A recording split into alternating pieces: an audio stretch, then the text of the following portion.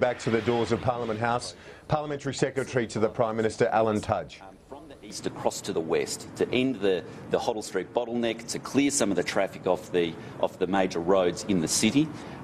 We've got $3 billion on the line to support that project. And if Daniel Andrews tears up that contract, there'll be a $1.1 billion compensation bill that he has to pay, and that will plunge the state government's budget back into the deficit. So we've had yourself and Josh Frydenberg pointed out the poll, I think it was a Galaxy poll, saying 60% of voters support the project. Supporting the project's one thing, but voting for it is surely what really matters. We hear over and over again the only poll that matters is election day. And the federal election was in part on the East-West link as well, and we were elected on that platform of delivering the East-West link. So we want to see it built. We don't want to see the state government's budget go back into the red, and if he tears up that contract, it will.